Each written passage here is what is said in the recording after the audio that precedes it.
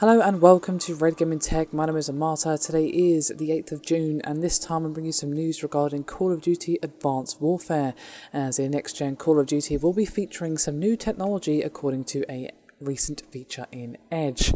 Now, of course, we already know about the new facial animation technology that will mirror Avatar 2's functions, but it will also apparently include a new engine.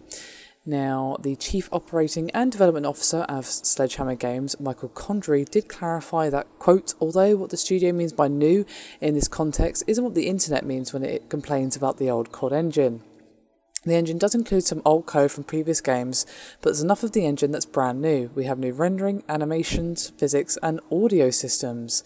Now, as well as this little morsel of information, we also have a few new screenshots which I will be uploading on our website redgamingtech.com at some point today, so if they aren't shown yet in the description below this video, then do have a little bit of patience with me, as I have some family stuff unfortunately going on today, so I'm a little bit stretched thin, but still, hopefully these new improvements will be enough to iron out the issues that people have been complaining about in Call of Duty.